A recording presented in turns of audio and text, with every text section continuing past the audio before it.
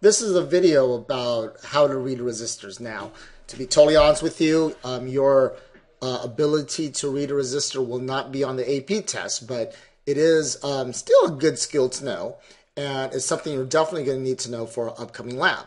So if you look at these resistors, they all have different color bands, and they tell us, those color bands tell us the value of the resistance.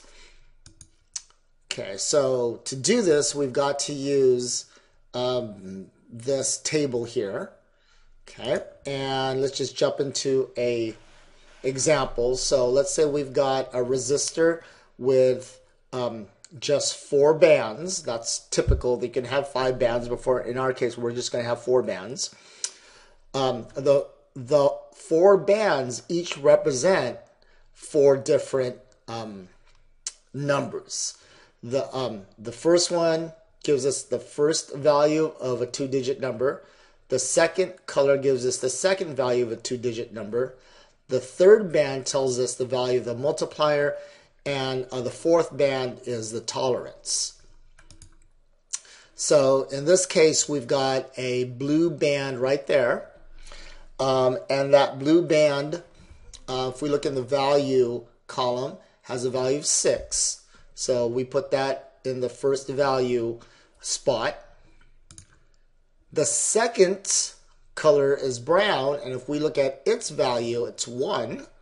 So we put that in the second value spot. And then the multiplier. The multiplier is orange, so we've got to go to a different column. That's this column right here. And it is 1,000. 1K stands for 1,000, so the multiplier is 1,000. And finally, gold will be the last, or is the last color band, and it tells us the tolerance. And generally speaking, gold and silver are always on the right-hand side as we read these left to right, because the tolerance is always the last value.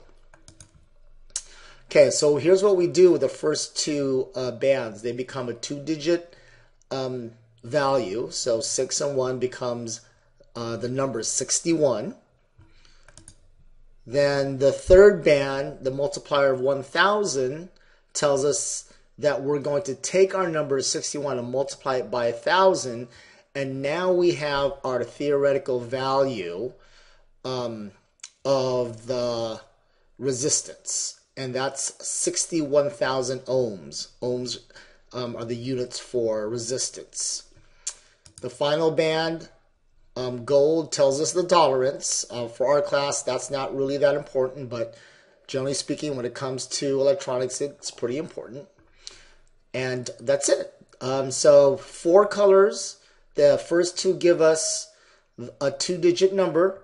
The third gives us the multiplier. That's the multiplier. Then we have our theoretical value for the resistance, and finally the last band gives us our tolerance, and that's it. It's actually pretty easy.